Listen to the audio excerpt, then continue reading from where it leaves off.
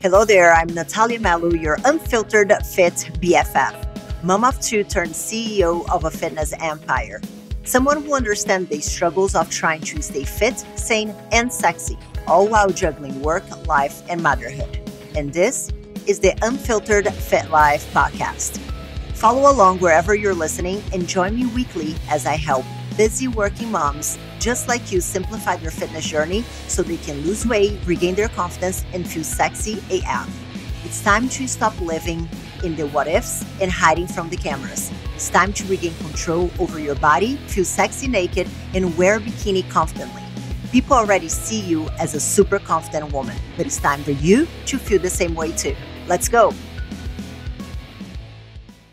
Hello there, fam. Welcome to another episode of the Unfiltered Fit Life podcast. I am Nathalia Melo, your host. And today, ladies, we are celebrating an incredible milestone. I'm super excited to share with you. We have reached over 7,500 downloads. At the time of this recording, we are at 7,739. When I received the email, it was 700. So we already added over 200 to that number. And I know that for some, it might not be a lot, but I am going to be here celebrating 70 downloads, 700, 7,000, 700,000, 7 million, because it's not just about the milestone, but what it symbolizes the fact that, I have all of you listening to my nonsense and you want to listen to it and you keep on coming back. And I really appreciate that you guys are giving me a little bit of your time and sharing your days with me to listen my ideas, my expertise. So thank you. These wouldn't be possible without you. So I'm going to be celebrating every single milestone because I am not doing this alone. So thank you all. And if I can do a shameless plug, I would like to ask you to leave that review on your platform of choice. That helps me know that you're enjoying it, apart from you listening. And it lets the platforms know that you are enjoying it. So they keep on showing this podcast to more people. And that's what we want, right? And hopefully we can help as many people as possible is by sharing the episodes that you love with people that you believe will benefit from it. So if you could do those two things for me, I'll be very grateful, and that'll be our way to celebrate. Today's episode, we are going to be talking about how to strategically approach your 2024 fitness goals. And what drove me to record this podcast was a conversation that I had with a new member to the Powerhouse Academy, which is my signature program. And a conversation that I had with her was very similar to conversations that I've had with many women in the past. And I really felt like it was important for me to create an episode around this. And the conversation was, she was telling me how she wanted to change. And whenever I asked her for more clarity on what needed to change, she was like, I want you to feel better.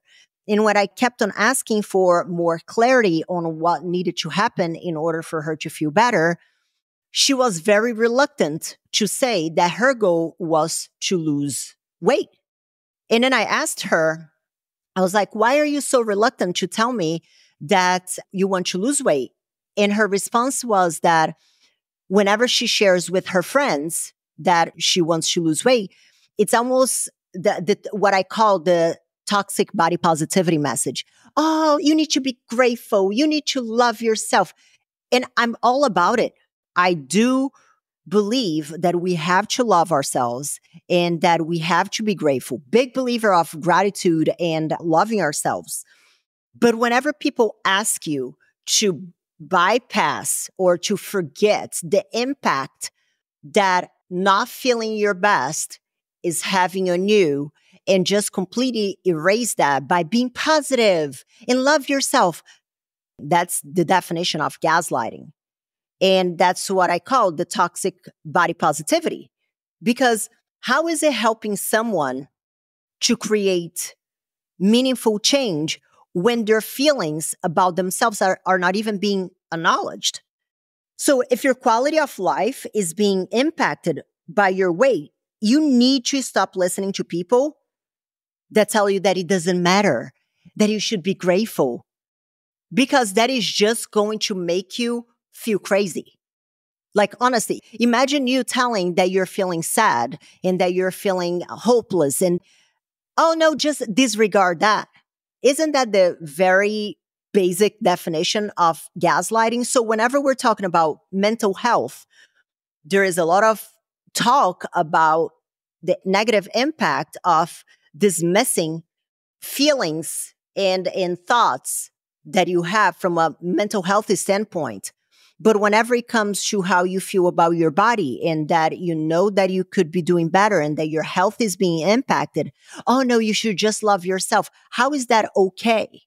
So let's start talking about how to be very strategic with your approach this year to your fitness goals, which is really how I walked it through with this lady. And the first step is to be real and specific with where you are, what your goals are. And then once you have clarity with that, because just being vague with, oh, I want to feel better.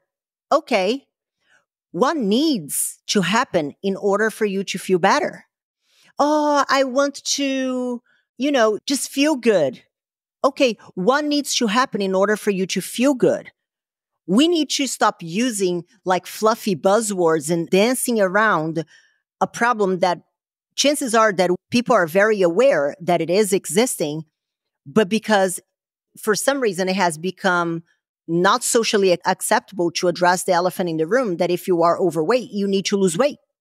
So let's address the elephant in the room and stop with the fluffy answers. I want to feel better. I want to feel my best.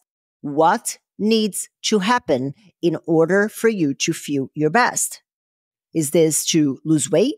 If it is to lose weight, how much? Is it to lose fat? How much? Is it to put on muscle? Cool. Do you have like some kind of inspo? Obviously, you're not going to be like somebody else, but whenever we're talking about muscular, oh, I want to look more muscular. I want to look more toned. What is muscular for one person is going to be completely different for another person. So I really think that becoming very laser focused and specific on what your ultimate goal is only going to help you, and it's going to help you be more strategic with the tools and plans that you put together to get you to where you want to go. And then once you have clarity on that, you need to have clarity on what works for your life in a way that is not going to lead to burnout. So here are some questions that you should ask yourself after you bring clarity on what the goal is. An objective goal. We don't want fluffy, I want to feel better and all that crap. We want objective. Is it to lose fat? Cool. How much? How much fat do we want to lose? Is it a different sizing clothes that we want to get into? Cool. Let's get specific. Once you get specific with that, we need to get specific with our availability and what is realistic for the life that you have, not the life that you want to have as far as like, oh, I wish I didn't work 10 hours a day. So let me create my workout routine around this imaginary life that I do not have. Because if you create a routine for a life that you wish you had, as far as like, oh, I wish I didn't work 10 hours a day and I had like 5 hours to spend in the gym, it's not going to work. Oh, let me create a strategy and a routine that works for the life that I had when I was like 20 and had no responsibilities. That's not going to work. So here are some questions that you have to ask yourself. How often can I commit to training, realistically speaking? Because that is one of the biggest reasons why people burn out, is because they go hot when the motivation is up there right out of the gate. Oh, I'm going to train 7 days a week, 2 hours every single day. And then they burn out because it's not realistic for the life that they have. If that's what you want, great. But I wouldn't go there right out of the gate. I would start slow. And then if you want to add more time, cool. But chances are that by being realistic about how often you can actually commit to is going to make it a lot easier for you to stay consistent, which is ultimately what is going to give you results. Another question, how much time can I actually dedicate to training? Because I speak to some former competitors who are in a completely different season of life. Okay. And then they're like, oh, I'm just going to go back to what I did when I competed. And I'm like, but when you competed, you probably did not have a bunch of kids, a career that was as demanding as yours is right now. You probably didn't have a husband or a partner that also needs your time. So how are you going to go back to the, I don't know, 3 hour a day workout with the life that you have now? For example, for me, Nathalia, where I am in life right now, if you were to put me back in the same routine that I had when I won the Olympia, I would crumble. I wouldn't be able to maintain that because the life that I have now, my demands with my 3 businesses, my 2 kids, my husband, somewhat of a social life, it doesn't align. I would crash and burn. I would feel like a failure. I would feel like I sucked. The problem is not me. The problem is the strategy. So be realistic with how much time you can train and dedicate to being in the gym, or if you train from home, training at home. And then the other question is, do I enjoy the activity? And listen, you're not always going to do just what you enjoy. I hate Bulgarian split squats. Hate it. But you know what?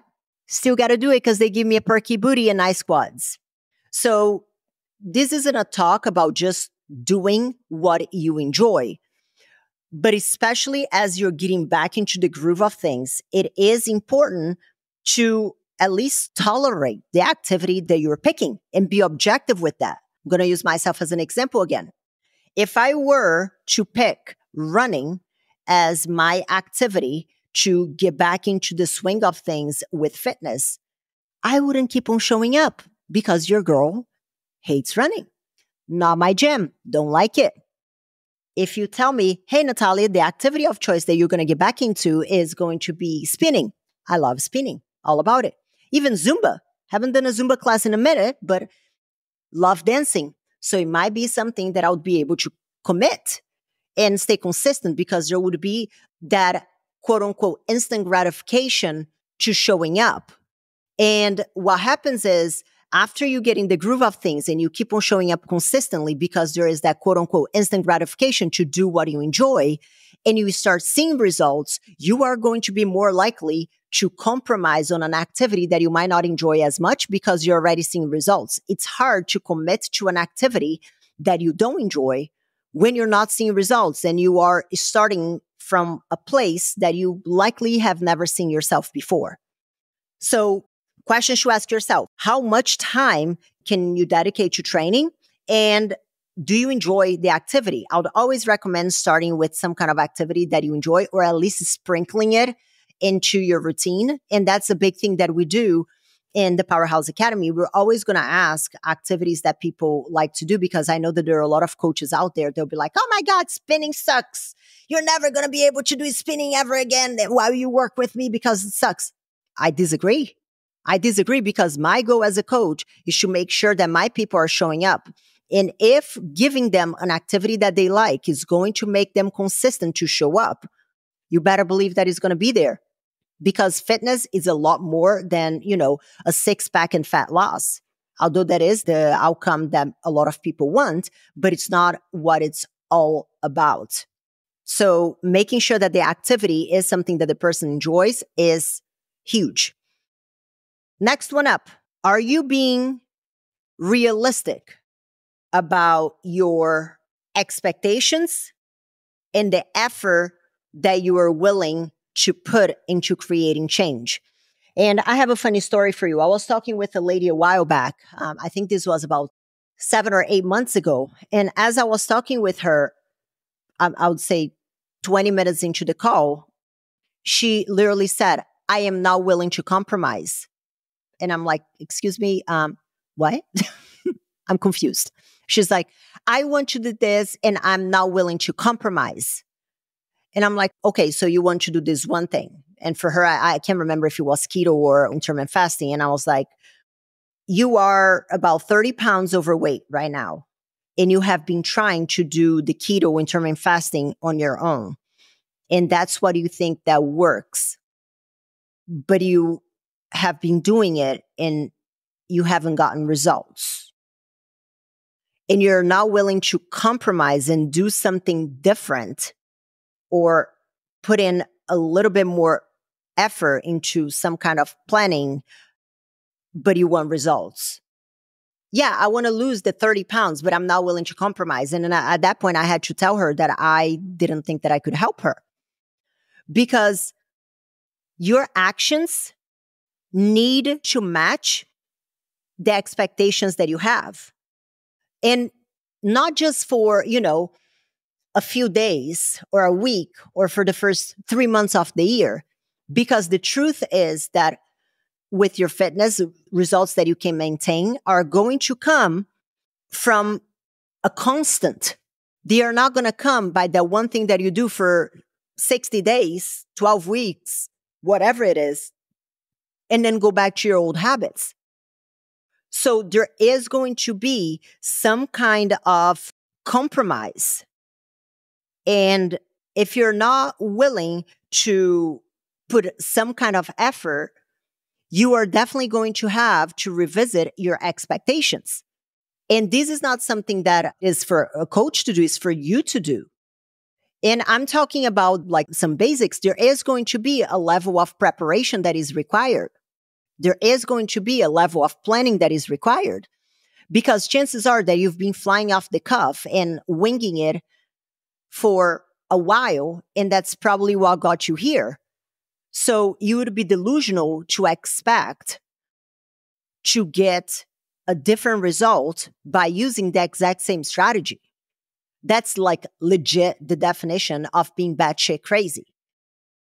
So whenever you reach out to someone or you decide that you want change, there is going to need to be some level of adjustments that will need to happen.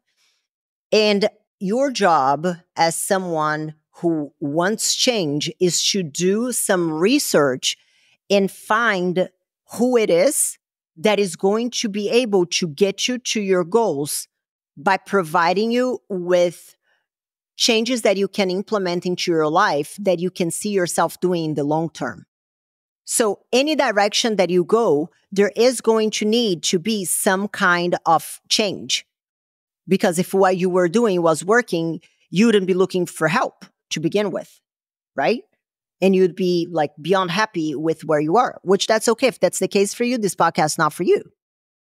But if you're listening, it's probably because you know that there is room for improvement. And in order for improvement to happen and for your expectations to be met, your willingness to work towards change and your effort are going to have to be reevaluated as well. So if you think that planning your meals is, oh my God, it's too much work, cool. But we need to be objective. And is it too much work to be overweight? Is it too much work to not like how you look in your clothes? Is it too much work to hide from photos? It is really about analyzing and see what is the effort and work that you're willing to live with. And it's not for any coach to decide. This is a decision that you have to have a little chit chat with yourself and decide that. So expectations must match your willingness and effort. And that's going to be in the long run if you want long-term changes. If you want just a crash and burn kind of stuff, then this podcast might not be for you either. So that's the next strategy. And then the last but not least is still on the topic of expectation, but now not so much on the expectation of effort and willingness to change, but also your expectation of the outcome. Because, for example, if you have been doing crash and burn strategies, I'm talking about Optavia, I'm talking about, for many people, keto, intermittent fasting. If you're using the more kind of quote unquote gimmicky kind of strategies and you're able to lose a great amount right out of the gate, but then after that, you always end up gaining it back. And then you decide to go with a strategy that is going to be more long-term sustainable. So it stops being a roller coaster with your results and it becomes something that is a bit more steady. You are going to have to readjust your expectations with how much change you are going to be able to see right out of the gate. Because the truth of the matter is that what comes fast goes fast. So if you're going into a strategy or a plan that is to be more sustainable and is to be more steady, you cannot expect the same drastic change right out of the gate. And still on the theme of expectation, I think that the theme for this podcast should have been expectation, the end. It is also important to note that your expectation of yourself, meaning, let's say that the way that you have always gotten in shape was with, 2 hours of cardio, training for hours on end, and eating lettuce and ice cubes. And you have tried that strategy because that's all you know from a previous life. If you have tried that time and time and time and time again, and every single time you fail not because you suck. You fail because the plan sucks for the stage of life that you have now. If you're constantly going into old strategies with the expectation that is going to have a different outcome, that's delusion. So we have to manage expectations. And we can manage expectations, especially on something like this, by looking at the data. If you have gone back to your, the plans that the trainer you used when you were 22, now that you are 47, and you have been trying to do that for the past 10 years and it has failed, I mean, I'm no Einstein, but chances are that might not be the right strategy for you. So adjustment of expectation as far as what worked for you and what is going to work now, and being self-aware enough to acknowledge that perhaps you don't know everything. And that's okay. And that's perfectly okay. Listen, do it yourself is not my thing. The last time that I tried to fix something in my house, I almost flooded my laundry facility because I thought that YouTube had the answers on how to connect the cables for my washing machine. And I legit nearly had to rip all the hardwood floor on my former dining room that is right next to the laundry facility because I thought that I could figure shit out on my own. Because how hard can it be? Well, apparently very hard. So don't be embarrassed or defeated to ask for help because, perhaps you do know what to do. You know what to do for the person that you were, but not for the person that you are right now. And being on the hamster wheel over and over again is not going to fix the problem. You need a new strategy. And then just to wrap up today, your way to be strategic with your approach to your fitness goals this year is to let go of what didn't work. And I'm going to do another episode all on this because this is something that has been lingering in my brain. I need to talk about it somewhere. So it's going to be here on this podcast. But I'm going to do a Cliff Note version of it. If you had a bad experience with a coach in the past, listen, I get it. So have I. I've had bad experiences with fitness coaches. I've had bad experiences with business coaches.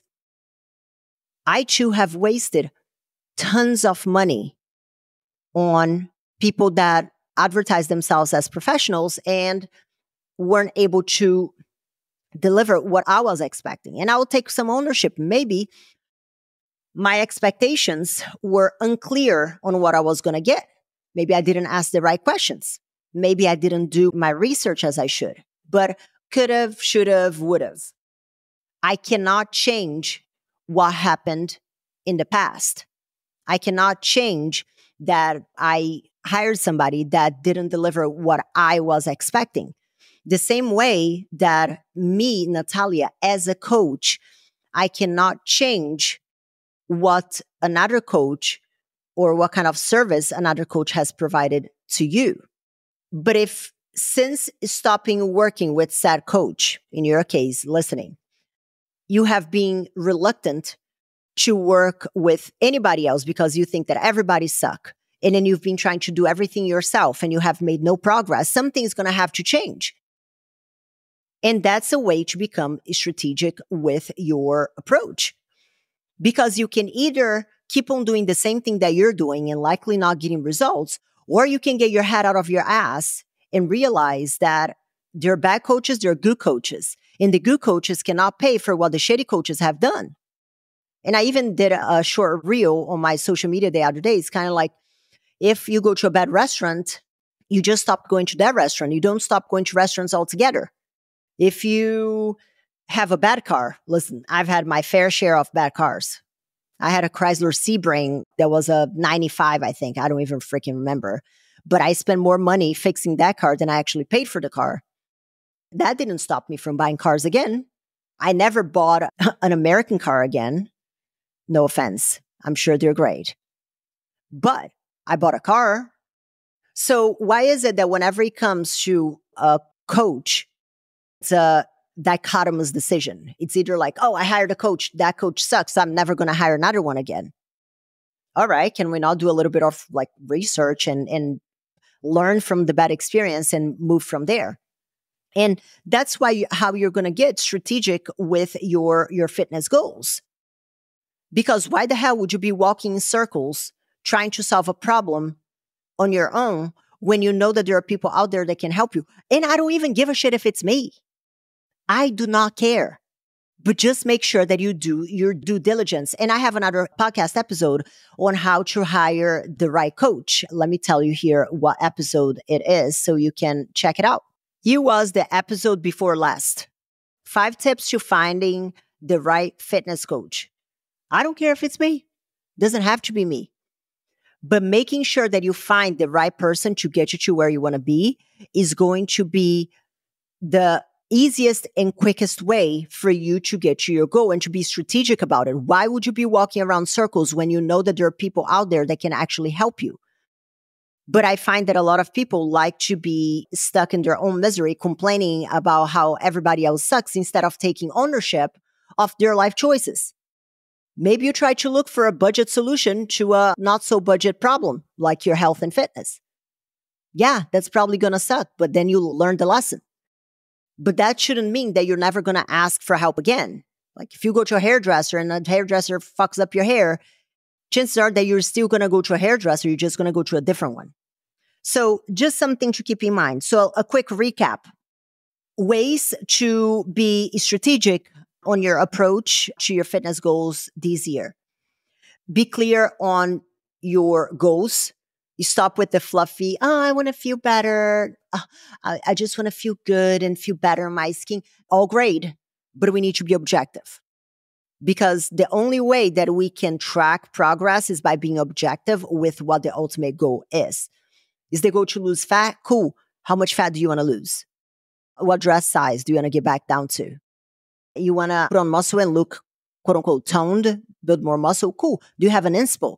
And obviously, you're not going to look like that because everybody is different if you're getting an inspo from somebody else. But it is a very good starting point because what is toned and muscular for me might not be for you. So having that kind of clarity, having clarity on, how often you can train, how much time can you dedicate to training? Do you enjoy the activity that you are signing up to do? You didn't catch me that running. We've already established that. Nathalia does not run. Do not invite me to go hiking. I am not coming. I hate it. If that's the activity of choice, I am not joining it. The end. Why? Because I don't enjoy it. So find something that you enjoy. For me, love me spinning. I love lifting. So it's more likely for me to stay consistent and get up at ridiculous o'clock to do those activities because I like them. And the next strategy for you to use is to not let other people's toxic body positivity impact you, impact the clarity in which you work towards a specific goal. And what I mean by that is like the whole gaslighting of how you feel about your body. Oh, you should be grateful. You should love yourself. Yes, you should be grateful. You should love yourself. But that shouldn't stop you from working towards a bigger goal if that's what you want, especially if not being where you want to be physically is having a negative impact in your life. It's nobody's job to tell you how to feel. It ain't my job to tell you how to feel. It is my job to tell you that it is okay to feel your feels. Okay? And I see this a lot with new moms. Oh, you should just be grateful that you had a baby. Well, I can be grateful that I had a baby and feel frustrated that I'm not seeing changes in my body, or feel frustrated about how much my body has changed and put work into it. I'm not saying like right out of the gate with you just had a baby 2 days ago and you go, or, if you are in menopause or perimenopause and you're having some symptoms and maybe you put on a little bit of like, oh, you should just be grateful that you look so great at your age. Well, what if you want to look better? Nothing wrong with that. And next one, make sure that your actions are meeting your expectations, that your willingness and your efforts that you're willing to put into something match the expectations that you have. Because if you have the expectation that you are going to, win the Olympia, but your efforts and willingness to train is like, oh, I'm going to train once a week for 15 minutes. There is a little bit of a disconnect. Also, managing your expectation as far as the strategies that you have used in the past that were not sustainable and how quick the results came. And whenever you decide to go a strategy that is more a long-term and realistic for the life that you have, the changes are not going to be as drastic right out of the gate as to when you were doing 3-day fast. You see what I'm saying? Like you cannot expect to have the same outcome right out of the gate with something that was incredibly aggressive, yo-yoing and like fatty and non-sustainable whenever you're changing to a strategy that is more long-term sustainable. So with all that, I would love for you to go on my Instagram and tell me what are the strategies that you are implementing right now. You don't have to start with all of them. You can start with one of them at a time, but what are the ones that you're already implementing to get better results and to get long-term results? Let me know on my social media, my Instagram, the link is down below. And make sure that if you're looking for an amazing pre-workout, check out Embody Energy Explosion. It is my favorite pre-workout. So make sure that you check it out. It's also nootropic, so it helps with focus. So if you need a pre-workout that is going to help you stay focused, whenever you train and as you go into your work routine, Energy Explosion is your go-to. There is a link down below. And I look forward to seeing you guys next week. Thank you so much for listening. Speak soon. Bye. Thank you so much for tuning in this week. But let me ask you, what was your aha moment in today's episode? I would love to know. You can leave me a comment or voice message at the link in the show description. You can also follow me on Instagram and let me know what topics you want to hear more about or who I should have on the show.